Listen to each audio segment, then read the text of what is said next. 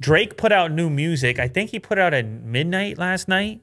Am I right about this? Around there. It was some unusual hour. It didn't seem to affect the popularity of said music because, well, we should do an update right now. At the time I looked on trending, he was currently occupying position 1, 3, and 4.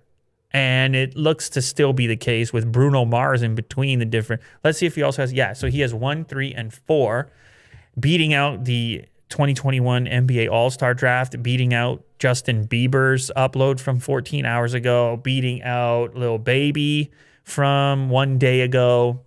I mean, we can't be surprised. Obviously, Drake is big time, very popular artist, arguably the most or close to the most as far as right now is concerned, and hasn't done new music in a while, so people were rightfully interested in what he might be up to. He launched 1 music video out of the 3. The other 2 are just audio uploads. They launched on all platforms. What do you think about it? So the music video is #1 on trending. The title, What's Next? They shot everything in Toronto. Yeah. Right, which is kind of cool for me and you. We know these places. It's all very familiar. He's under the Gardner Expressway. He's at the airport. He's in the TTC. Yeah. Like it's got that extra appeal because of that. I like the look of it. It's constantly snowing. Exactly. It's a blizzard the whole time. They're doing donuts in a Mercedes. They got the CN Tower shot is pretty sick. Now I realize we're talking mostly about the video and not necessarily the music.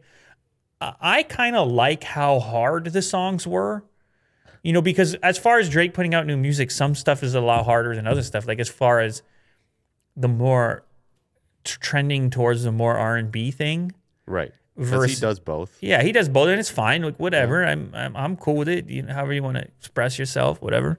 But this stuff is definitely more in the category of I've been gone for a minute. I got some pent up. I'm kind of pent up right now. You're gonna hear what it's about. And I gotta say, I don't mind that, especially probably my pick.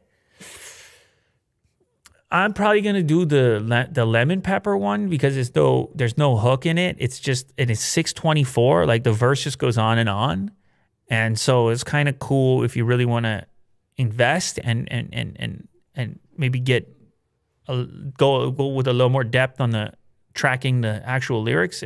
But it's probably not the biggest banger out of the bunch. Okay. Like as far as a motivator. Either way, whatever. It's cool. I'll tell you one thing that did happen, though. One thing that did happen. Well, first of all, shout out Drake. Well done. I know he had knee surgery or something. Oh, yeah? Yeah, I don't know what type of an injury it was, but he had been kind of recovering for a while. So it's good I'll just say it's good to see him back on the microphone, having some fun with it, representing Toronto. That's cool. And you know, it's a lot of people talking about goats and things like this as well. Yes. Yeah, a lot of goat emojis, people saying he can't miss. Mm-hmm. Seems to be the case, type of numbers that are coming up right now on the initial release. Yeah, there's him recovering. I told you I wasn't crazy. He's recovering. Look at the wheelchair over there. I mean, it looks like a decent place to recover. Mm-hmm. I'll tell you that right now.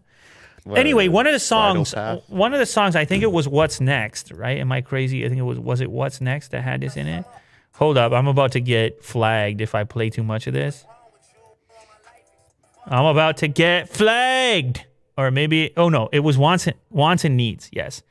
Which had Lil Baby in it. Okay. And I don't know, are you a big Lil Baby guy? What is your exposure level to Lil Baby? I'm indifferent. Okay, so I've seen a couple of Lil Baby has a really unique voice and like a this song I was like, oh, you know what? Yeah, I should check his track that just came out because I saw it on the Drake track, and then I was like, okay, let me scroll down because he's also on trending right now. And then let me tell you something. That track, Real As It Gets, that thing was hypnotic. That thing, that track is hypnotic. The flow on it and it's crazy. We're reviewing, what are we doing right now? We're talking about the trending page and hip hop. I think it's fine, but Real As It Gets, it's a unique delivery, and it's a unique delivery in association with the beat. There's a lot of ticky-tacky stuff going on, which for me is exciting to my ears. Perks you right up. I may have been perked. Is that because it's associated with his voice that you were talking about? Well, it's a voice and a flow. He's got a very distinctive voice. There's a few rappers like that. Like, I think one of the reasons that Drake has had so much success and his stuff just hits is part of it is the tone of his voice and how it interacts with other frequencies. Like within hip hop, he's got a kind of somewhat higher pitched voice. It cuts through a bass line or something. It just cuts, like it severs straight through it. It doesn't compete with frequencies in those lower ranges. Right.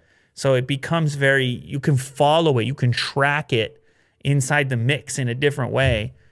Lil Baby's something different. It's just, you don't hear too many voices like that. And then there's a unique flow to it as well. But anyway, we're getting out of control on this topic. Shout out Lil Baby and Drake. Shout out Lil Baby and Drake doing work. It's not easy in COVID, shooting music videos, recovering from injuries, all this kind of stuff. But I think both of them are getting GOAT emojis right now.